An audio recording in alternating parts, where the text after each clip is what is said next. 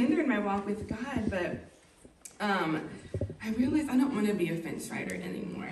Because a lot of times when we ride the fence, we think we're not picking a side, but in this battle, we're picking the wrong side when we ride the fence. Because I heard someone say, Satan owns the fence. And when I heard that a couple weeks ago, I was shook.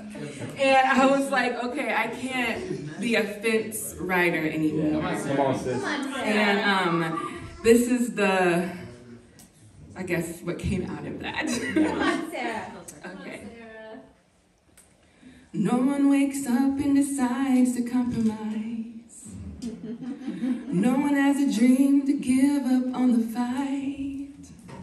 But when everybody's watching, that's how you know if your words are true convictions or if you're blowing smoke.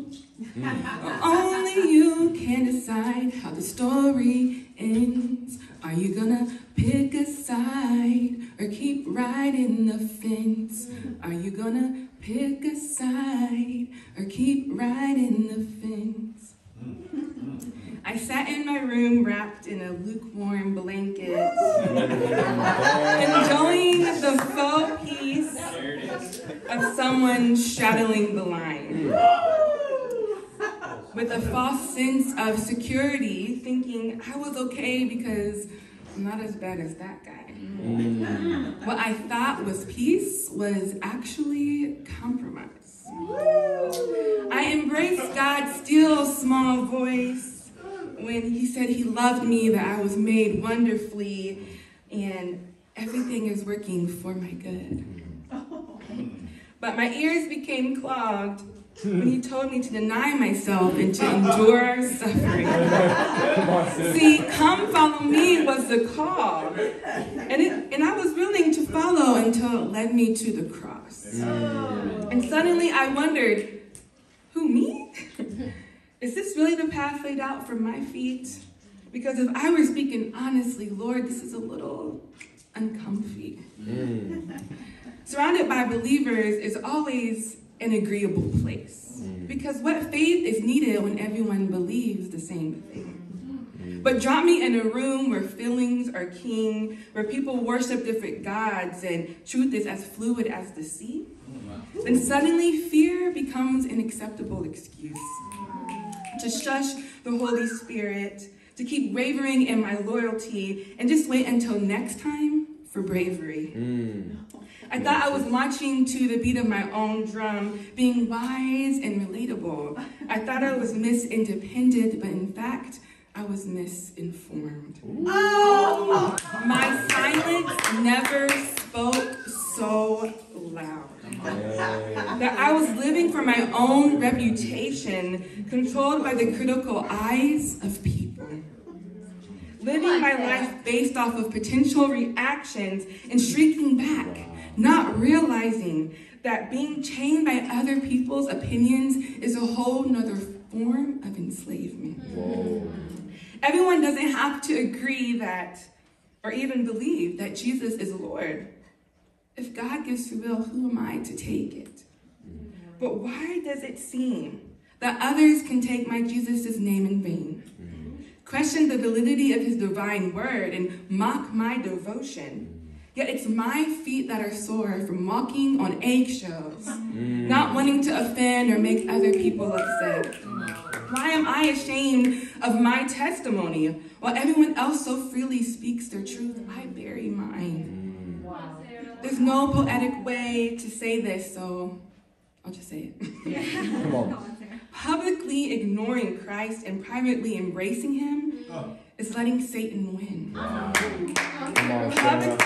Sitting on the fence, one foot in the world and the other in the church, is full-on rebellion. And I'm standing here shaking in my boots because to stand for God is sometimes scary.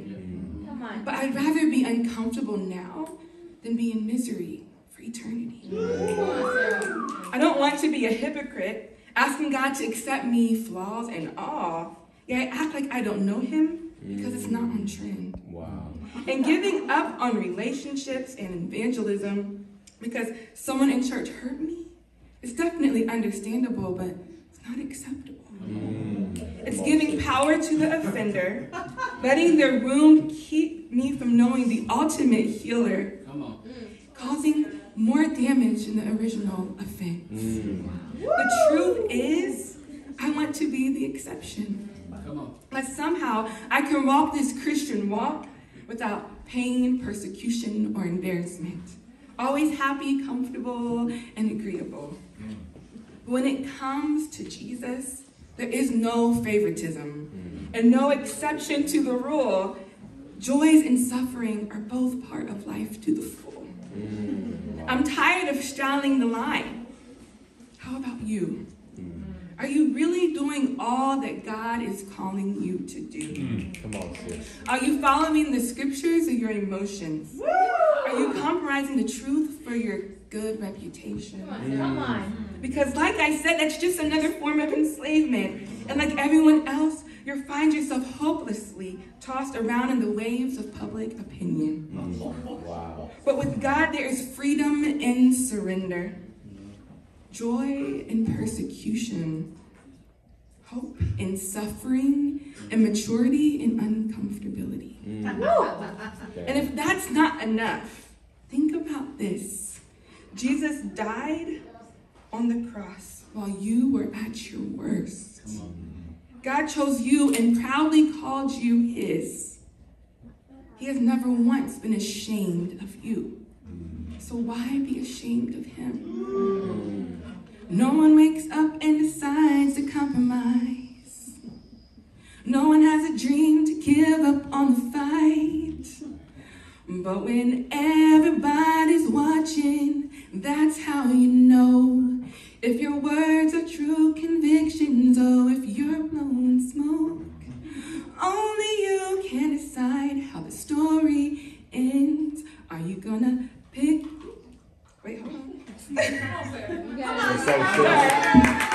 gonna pick a side or keep riding the fence? Are you gonna pick a side or keep riding the fence? Wow. Let's go,